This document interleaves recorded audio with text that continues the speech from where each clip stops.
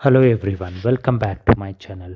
In this session we are going to discuss the question paper of India and Indian Constitution compulsory paper for BA, BCom, BFA, BVA 4th semester NEP degree examination which was held in the month of September-October 2023. ಈ ಒಂದು ವಿಡಿಯೋದಲ್ಲಿ ನಾವು India ಮತ್ತು Indian constitution ಅಂತಕ್ಕಂಥ compulsory paper ಬಗ್ಗೆ ಈ ಪ್ರಶ್ನೆ ಪತ್ರಿಕೆ ಬಗ್ಗೆ ನಾವು ನೋಡೋಣ. ಈ ಪ್ರಶ್ನೆ ಪತ್ರಿಕೆಯು 2023ರ ಒಂದು ಸೆಪ್ಟೆಂಬರ್-ಅಕ್ಟೋಬರ್ದಲ್ಲಿ ನಡೆದಿರ್ತಕ್ಕಂತಹ ಒಂದು ಎಕ್ಸಾಮ್ದಲ್ಲಿ ಈ ಪ್ರಶ್ನೆ ಪತ್ರಿಕೆ ಬಂದಿತ್ತು. ಸೊ ಇದರಲ್ಲಿ ನಾವು ಎ ಸೆಕ್ಷನ್ದಲ್ಲಿ ನೋಡಿದರೆ ವಿಭಾಗ ಎದಲ್ಲಿ 10 MCQ ಮಲ್ಟಿಪಲ್ ಚಾಯ್ಸ್ ಕ್ವಶನ್ಸ್ ಅಂತ ಕೊಟ್ಟಿದ್ದಾರೆ. ಮತ್ತು ಬಿ ಸೆಕ್ಷನ್ಗೆ ಹೋಗಿದರೆ 7 ಪ್ರಶ್ನೆಗಳನ್ನು ಕೊಟ್ಬಿಟ್ಟು ಯಾವುದೇ 5ಕ್ಕೆ ಉತ್ತರ ಮಾಡಿ ಅಂತ ಕೊಟ್ಟಿದ್ದಾರೆ. ಜೊತೆಯಲ್ಲಿ ಸಿ ಮತ್ತು ಡಿ ಸೆಕ್ಷನ್ದಲ್ಲಿ ಕೂಡ 2 ಪ್ರಶ್ನೆಗಳನ್ನು ಕೊಟ್ಬಿಟ್ಟು 1ಕ್ಕೆ ಉತ್ತರವನ್ನು ಬರೆಯಿರಿ ಅಂತಕ್ಕಂಥದ್ದನ್ನು ಕೊಟ್ಟಿದ್ದಾರೆ. ಸೊ ಒಟ್ಟು 60 ಮಾರ್ಕ್ಸ್ದ ಎಕ್ಸಾಮ್ ಇದೆ ಮತ್ತು 2 ಗಂಟೆ ಒಂದು ಸಮಯವನ್ನು ಕೊಟ್ಟಿದ್ದಾರೆ. So this is 60 marks paper and duration is 2 hours. Coming to A section, so A section is having a multiple choice questions. All the questions are compulsory because you will be having only 10 multiple choice questions and you need to answer all the 10. So 10 into 1 equals to 10 marks from A section. So coming to the first question, on which committee recommendation the Constitution Assembly was formed? So options are A, Cabinet Commission, B, Nehru Committee, C, Mountbatten Committee, D, Churchill committee. So ಸಂವಿಧಾನ ರಚನಾ ಸಮಿತಿ ಈ ಕೆಳಗಿನ ಯಾವ ಸಮಿತಿಯ ಶಿಫಾರಸಿನ ಮೇಲೆ ರಚಿಸಲಾಯಿತು ಅಂತ ಕೇಳಿದ್ದಾರೆ. So cabinet ಆಯೋಗನ, Nehru ಕಮಿಟಿನ, Mount baton ಕಮಿಟಿನ ಅಥವಾ ಚರ್ಚಿಲ್ ಕಮಿಟಿನ ಅಂತ ಇಲ್ಲಿ ಒಂದು ಪ್ರಶ್ನೆ ಇದೆ. ಸೊ ಯಾವುದು ಸರಿಯಾದ ಉತ್ತರ ಇದೆ ಅದನ್ನು ನಾವು ಬರೀಬೇಕಾಗತ್ತೆ. So multiple choice questions.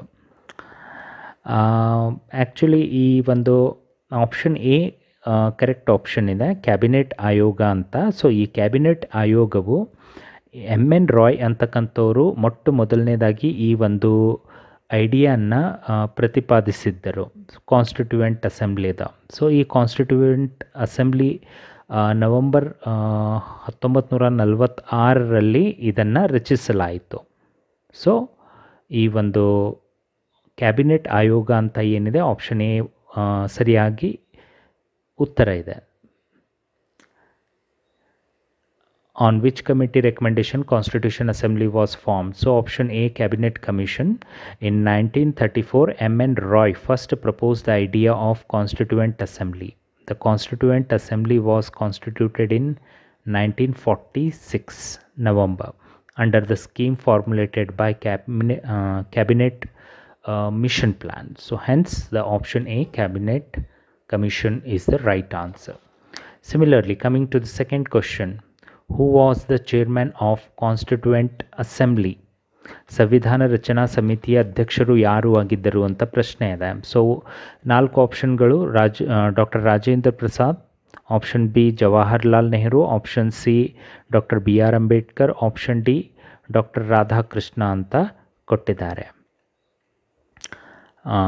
So common ಆಗಿ ಇದು ಬರ್ತಕ್ಕಂಥ ಒಂದು ಪ್ರಶ್ನೆ ಇದೆ. ಸೊ ಸಂವಿಧಾನ ಸಮಿತಿ ರಚನಾ ಸಮಿತಿ ಅಧ್ಯಕ್ಷರು ಯಾರು ಅಂತ. So doctor Rajendra Prasad is the right answer.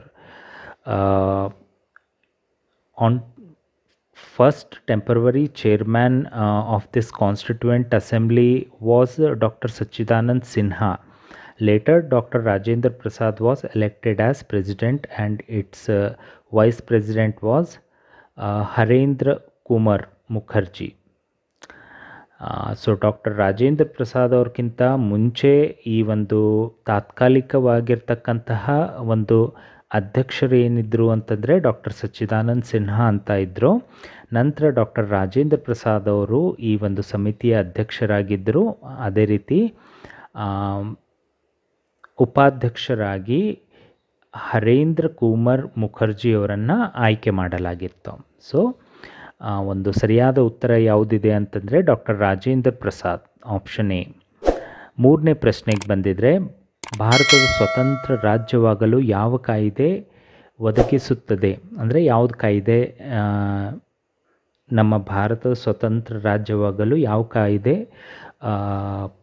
ಒದಗಿಸುತ್ತದೆ ಅಂತ ಪ್ರಶ್ನೆ ಇದೆ. So which act provide India to become an independent state? So 1947, 35, 1919, 1909 ಅಂತಕ್ಕಂಥದ್ದು 4 ಆಪ್ಷನ್ ಕೊಟ್ಟಿದ್ದಾರೆ. So right answer is 1947.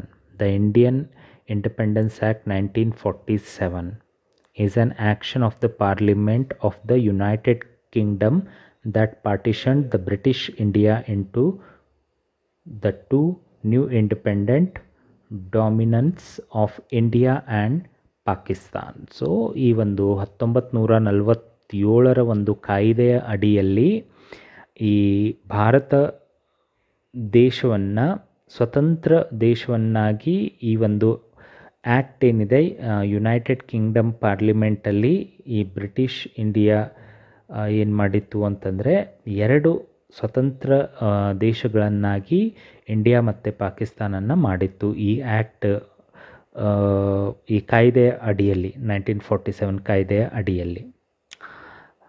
4ನೇ ಪ್ರಶ್ನೆ, who was the chairman of drafting committee ಅಂತ. ಇದು ಕೂಡ ಸಾಮಾನ್ಯವಾಗಿ ಬರ್ತಕ್ಕಂಥ ಒಂದು ಪ್ರಶ್ನೆ ಇದೆ, ಕರಡು ಸಮಿತಿ ಅಧ್ಯಕ್ಷರು ಯಾರು ಅಂತ. ಸೊ ಎಲ್ಲರಿಗೂ ಗೊತ್ತಿದೆ, doctor BR Ambedkar was the chairman of drafting committee.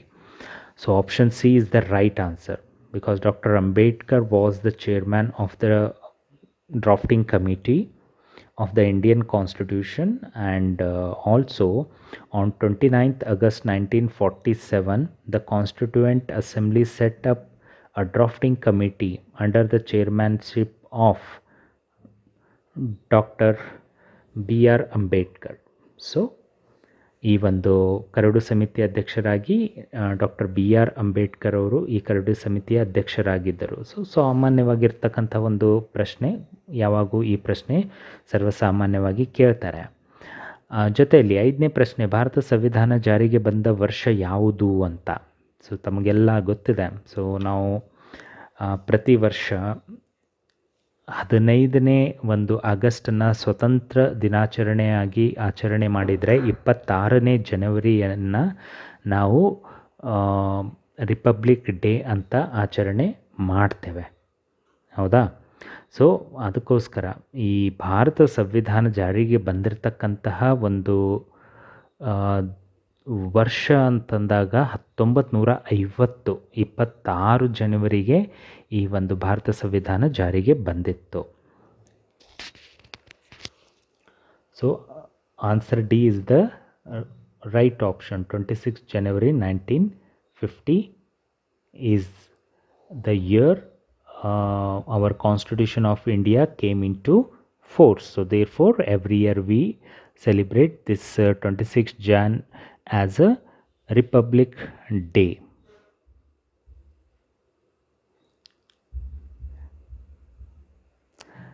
Next, 6th question, in which chapter fundamental rights are enumerated? ಯಾವ ಅಧ್ಯಾಯದಲ್ಲಿ ಮೂಲಭೂತ ಹಕ್ಕುಗಳನ್ನು ಒಳಗೊಂಡಿದೆ ಅಂತ ಪ್ರಶ್ನೆ ಇದೆ. ಸೊ ಆಪ್ಷನ್ ಏನು ಕೊಟ್ಟಿದ್ದಾರೆ ಅಂದರೆ 2ನೇ ಅಧ್ಯಾಯ, 2nd chapter, 3rd chapter, 4th chapter ಮತ್ತು 5th ಚಾಪ್ಟರ್ ಅಂತ ಕೊಟ್ಟಿದ್ದಾರೆ. ಸೊ ಈ ಆರ್ಟಿಕಲ್ 12ರಿಂದ 35 ಏನಿದೆ ಅದರಲ್ಲಿ 3ನೇ ಒಂದು ಅಧ್ಯಾಯದಲ್ಲಿ ಈ ಒಂದು ಮೂಲಭೂತ ಹಕ್ಕುಗಳ ಬಗ್ಗೆ ಕೊಟ್ಟಿದ್ದಾರೆ. ಸೊ ಆದ ಕಾರಣದಿಂದ ಈ 3ನೇ ಅಧ್ಯಾಯ ಏನಿದೆ, so chapter 3 is the right answer. In article 12 to 35 contained in the part 3 of the Constitution which deals with the fundamental rights. So option B, 3rd chapter is the right answer. Coming to the next question, who is the President of India? So now this is the 2023. So therefore in 2023 the present President of India is Draupadi Murmu, and Draupadi Murmu is the 15th President of India. As we all know that Draupadi Murmu is the 15th President of India, and all other options are there, like Mallikarjun Kharge is the President of Congress, Narendra Modi is the Prime Minister of India, and Ramnath Kovind is former President of India, 14th President of India. Okay, so similarly we have 8th question. Who elects the President of India? So ಭಾರತದ ರಾಷ್ಟ್ರಾಧ್ಯಕ್ಷರನ್ನು ಯಾರು ಚುನಾಯಿಸುತ್ತಾರೆ ಅಂತ ಪ್ರಶ್ನೆ ಇದೆ. Member of ಲೋಕಸಭಾನ, ರಾಜ್ಯಸಭೆಯ ಸದಸ್ಯರ, ಚುನಾಯಿತ ಲೋಕಸಭಾ, ರಾಜ್ಯಸಭಾ ಮತ್ತು ಎಲ್ಲ ರಾಜ್ಯದ ವಿಧಾನಸಭೆಯ ಸದಸ್ಯರ, ರಾಜ್ಯ ವಿಧಾನಸಭೆಯ ಸದಸ್ಯರು ಅಂತ 4 ಆಪ್ಷನ್ ಕೊಟ್ಟಿದ್ದಾರೆ. ಸೊ ಇದರಲ್ಲಿ ಯಾವುದು ಸೂಕ್ತವಾಗಿರ್ತಕ್ಕಂಥ ಒಂದು ಆಪ್ಷನ್ ಇದೆ ಅಂತಂದರೆ ಆಪ್ಷನ್ ಸಿ, ಚುನಾಯಿತ ಲೋಕಸಭೆ, ರಾಜ್ಯಸಭೆ ಮತ್ತು ಎಲ್ಲ ರಾಜ್ಯಗಳ ವಿಧಾನಸಭೆಯ ಸದಸ್ಯರು ಏನು ಮಾಡ್ತಾರೆ ಅಂತಂದರೆ ರಾಷ್ಟ್ರಾಧ್ಯಕ್ಷರನ್ನು ಅವರು ಚುನಾಯಿಸುತ್ತಾರೆ. So elected members of Lok Sabha, Rajya Sabha and all the state assembly members who ಎಲೆಕ್ಟ್ಸ್ the president of India. So option C is the right answer. Coming to question number 9, who conducts the state legislative election?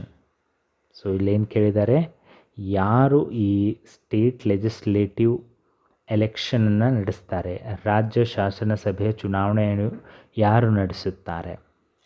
So ರಾಜ್ಯಪಾಲರು ನಡೆಸ್ತಾರಾ, ಮುಖ್ಯಮಂತ್ರಿ ನಡೆಸ್ತಾರಾ, ಪ್ರಧಾನಮಂತ್ರಿ ನಡೆಸ್ತಾರಾ ಅಥವಾ ಚುನಾವಣಾ ಆಯೋಗ ನಡೆಸುತ್ತಾ?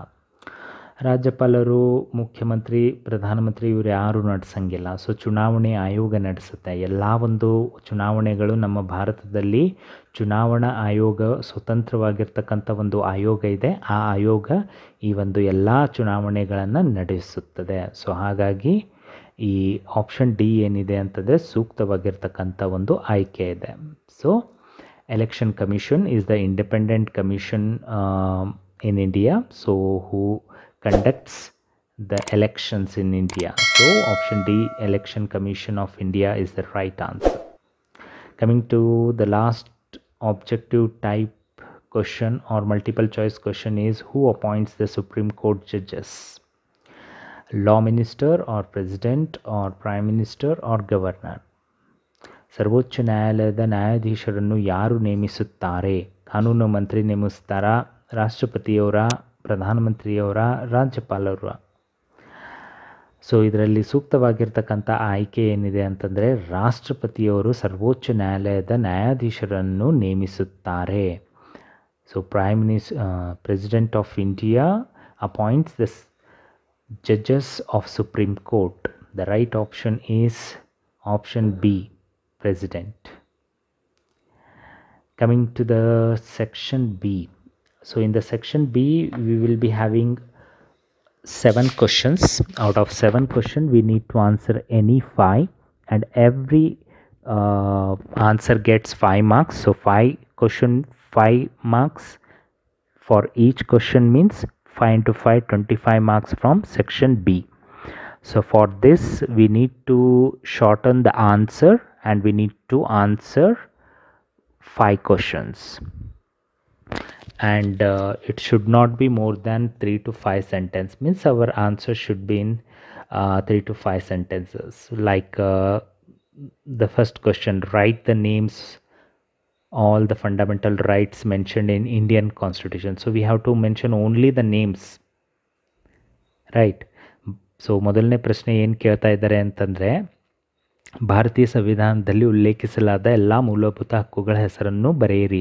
ಬರೀ ಮೂಲಭೂತ ಹಕ್ಕುಗಳ ಹೆಸರನ್ನು ಮಾತ್ರ ಉಲ್ಲೇಖಿಸಬೇಕಾಗತ್ತೆ.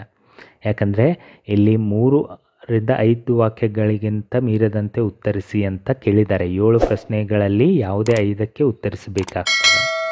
ಎರಡನೇ ಪ್ರಶ್ನೆ ಬಂದುಬಿಟ್ಟು, ಏಕ ಪೌರತ್ವ ಅರ್ಥವೇನು? What is the meaning of single citizenship?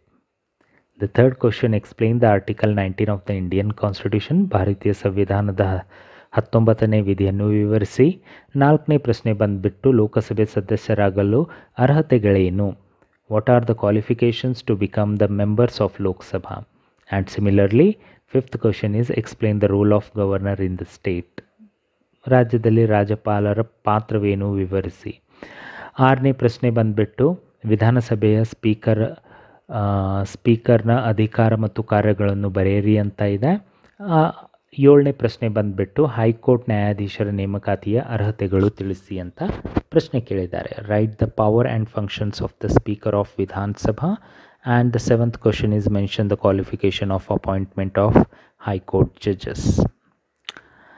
So coming to section C, in the section C we will be having two questions like 18th and 19th, but we need to answer only one question, any one question, right? So it will be for 10 marks. So 1 into 10 is 10 marks from C section, and we need to answer within 500 words, means our answer should not more than 500 words. So question like explain the preamble of Indian Constitution, explain the fundamental duties of citizens of India. So these kinds of questions we are getting in section C.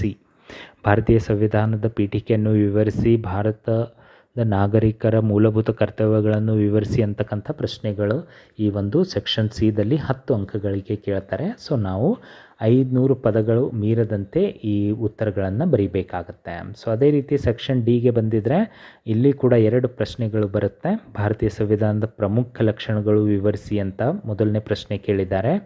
2ನೇ ಪ್ರಶ್ನೆ ಬಂದುಬಿಟ್ಟು ಭಾರತದ ಅಧ್ಯಕ್ಷರ ಅಥವಾ ರಾಷ್ಟ್ರಪತಿಯ ಚುನಾವಣೆ ಅಧಿಕಾರಗಳು ಮತ್ತು ಕಾರ್ಯಗಳನ್ನು ಚರ್ಚಿಸಿ ಅಂತಕ್ಕಂಥ ಪ್ರಶ್ನೆಗಳಿದೆ.